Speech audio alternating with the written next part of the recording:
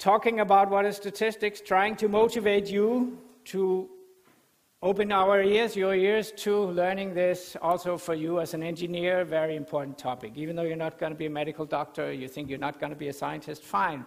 If you're going to be at some company out there, it will be very difficult for you as a high-level engineer, having a high position, no matter whether you work with product development, quality control, whether you go into management. Very difficult to do management without numbers. So no matter what your dreams are in your career coming, you cannot avoid data. And you cannot avoid to have to deal with data and how to use them in your decisions and the way you develop what you do. I'm sorry, but you cannot. And it's going to be worse. It's already pretty bad, in a way, if you see it like that. And it's just going to be worse from now. It's going like this with data. And the number of people knowing about it is just going like this, right? So if you follow this curve, you have a future. Statistics, more boringly said, is about analyzing data. It's about understanding the random nature of the information that hits us when we look at data. Because most often we cannot just take it for granted. We have to realize that it could maybe be slightly different. Maybe it's not the true story. Maybe there is some variability going on. We need to have some ways to deal with that, right? And I'll give you those. So it's for decision making. I think I've said that already. Could be very down-to-earth decisions in a company.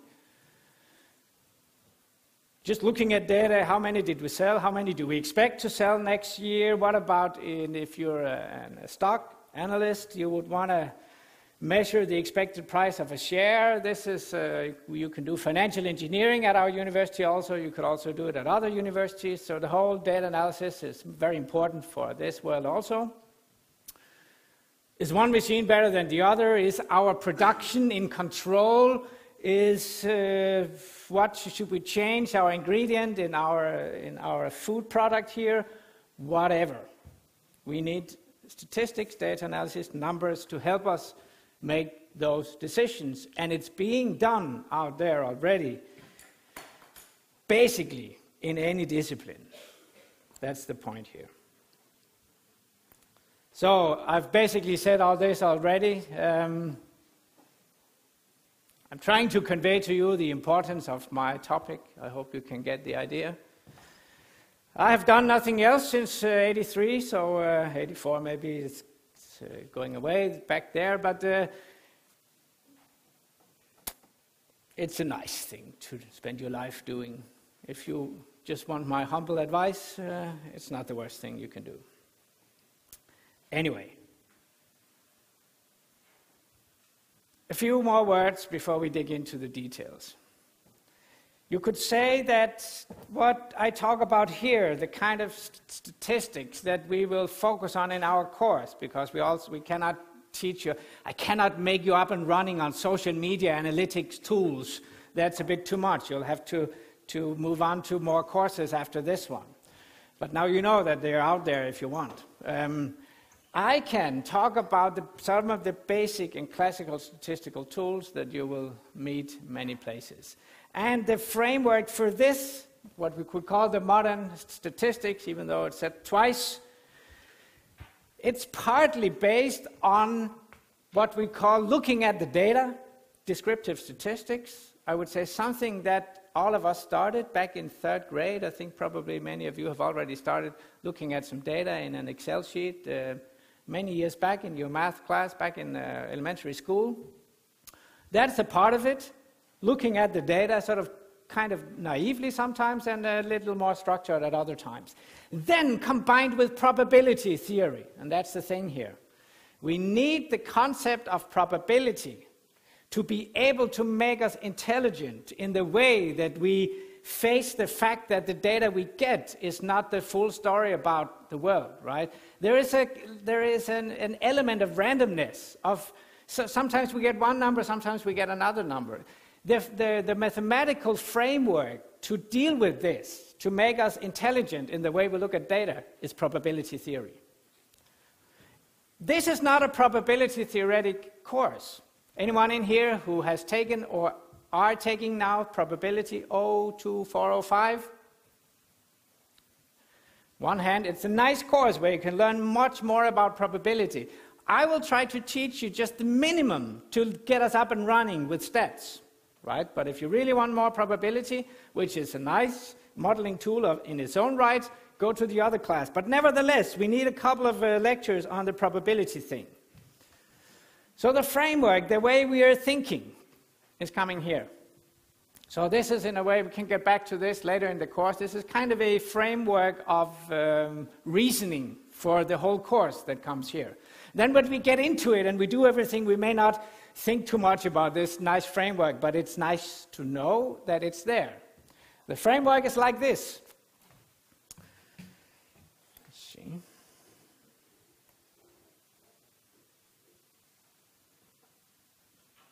Actually, the picture is better, then I can get back to the words afterwards.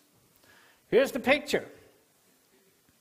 We would like to know about the whole world, right, to put it like that. When we look at data, we'd like to know everything, the full truth about the phenomenon that I'm looking into, right? So I'd like to know the whole population, that's the word we use, population, for knowing everything, in a way, for knowing about the world out there.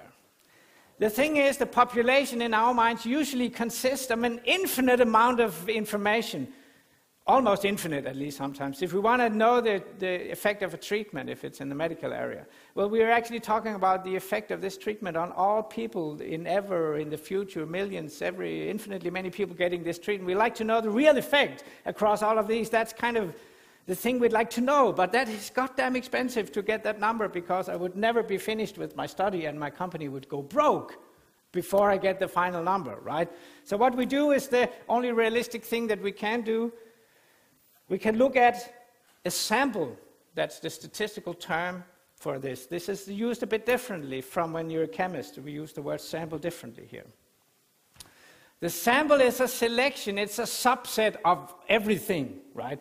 So we just measure maybe the height of 5 persons and not the whole population on the entire globe, right? And then we hope, at least that's what we do, we hope that this subset, affordable subset that we can have the money to go to measure, we hope that that will tell us something about the entire world, right?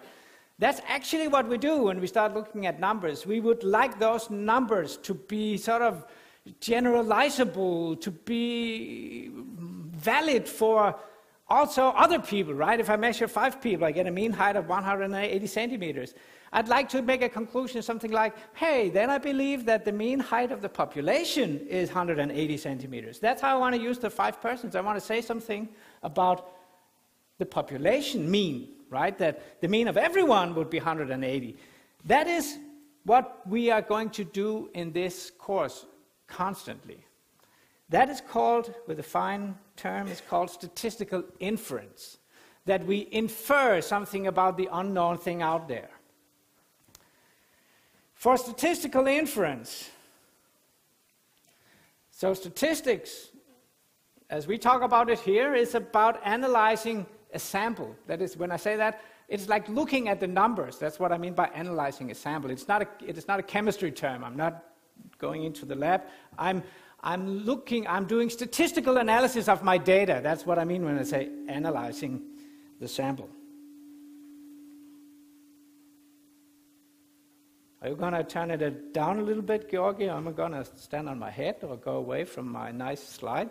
Anyway, we try to generalize. I'll stand here then. For that to make sense, right? That's the last point here. For that to make sense, it's important that the sample has been collected in a meaningful way, right? That's what we talk. We talk about that the sample should be representative. It cannot help if I'm going to know about the mean height of the population in Denmark or in the globe, that I just sample old guys like myself.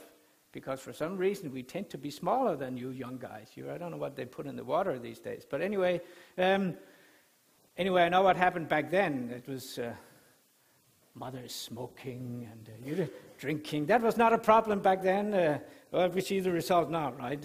But anyway, we have to make samples that represent the population that we want to infer about.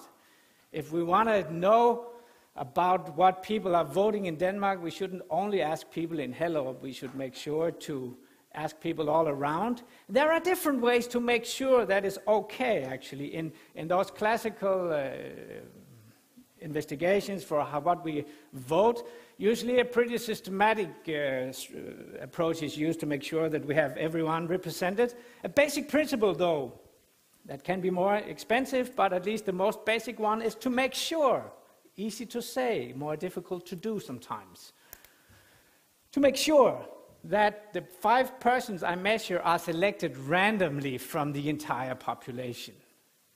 That's easy to say for a theoretical guy. But then you can push him to how to do it in practice. But we'll get back to that. That was the statistics in the big picture. Statistics will save the world. That was my first message. You can believe me or you can disagree with me. That's fine. Second one was level down. Statistics is very directly important for you in your engineering activity, both here when you're still students, but also in your future careers. It will be very difficult for you to avoid data. If you're not going to do it yourself, you're going to have some staff in your group that will do it for you, and it will be a bit embarrassing if you, as a manager, don't have a clue about what they are doing for you, right? So I can only recommend you to know about it. And now finally, I was introducing statistical reasoning thinking. Like, we have some data, we call that a sample, we want to infer about the population, assuming, or when we do it in practice, trying to make sure that the way the data was collected made sense. That's the short version of it, right? So, Georgi, I think we are ready.